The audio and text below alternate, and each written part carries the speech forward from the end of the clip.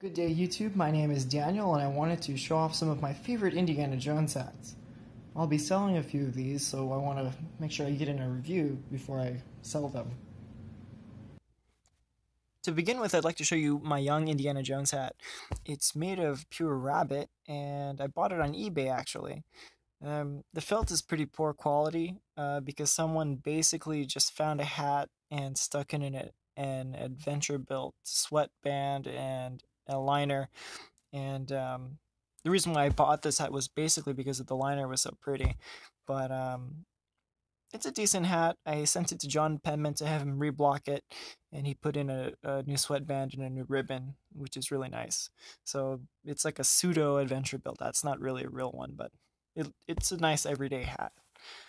Next, I want to show you my Everyman hat, which is a factory hat that John Penman makes.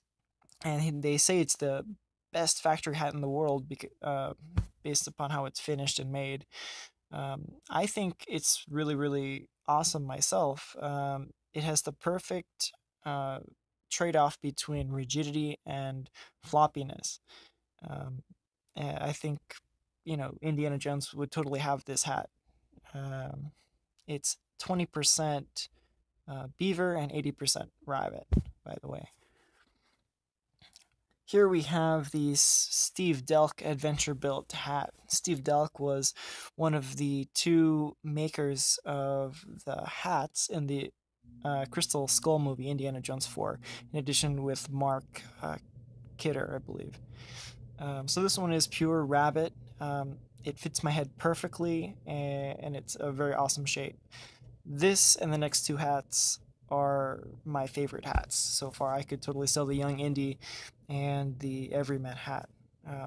Something in addition to that is the finishing, the pouncing, the softness on this particular hat is not very smooth as Penman or pretty much any of the other hats here. The next one is it's really close between this Penman and this Northwest hat. This is probably one of my favorite ones. It's pure beaver. It's only $250. The other ones are quite a bit more expensive. It's very soft felt, was pounced very well.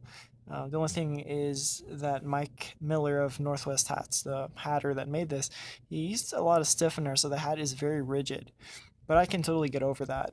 In addition, it's not completely screen accurate. He has his own little bow, which is what he calls a flying V on the side there. And he also put it back at the regular standard position for a hat. The Raiders bow would be shifted forward just a little bit. I'll show you the inside. Here's the liner, the Northwest Hat Company. I really would recommend it because very few people know about that brand or Mike, but awesome guy. Love the communication. Next is my favorite hat, I'd say, basically because it's so resilient. I've had this hat for 3 years now. I've brought it to many countries and just basically crushed it, and it's still resilient. It's the Penman brand Raiders hat. So it's not the Adventurebilt Legacy, but it's the Penman brand. It's got the champagne liner, and it's 100% beaver. I can't recommend this hat enough. I feel like Indiana Jones would totally just use this as his hat. Completely flexible. He can smash it up, get it dirty, and it just bounces back. Yeah, here's a little bit about felts. Just for clarification, I wanted to mention when I meant pure rabbit or pure beaver, they actually use the hair, different parts of the animal's hair to make felt, which is the material that these hats are made out of, and some of them are more weather resistant or hold together more compared to some other ones. Like they say, beaver holds up a lot better compared to rabbit in the long run. But that's, you can do your own research and see what's best for you. I just wanted to mention that. Thanks. This is the young Indiana Jones hat made of rabbit felt. Just wanted to show you some more pictures here. Here we have the Everyman hat. You can see it's got a very good Raiders turn. And here's the logo. I love the little logo. It's very cute. Too bad I'm going to get rid of this hat. Here's the Steve Delk rabbit hat. And here we have the Northwest hats fedora.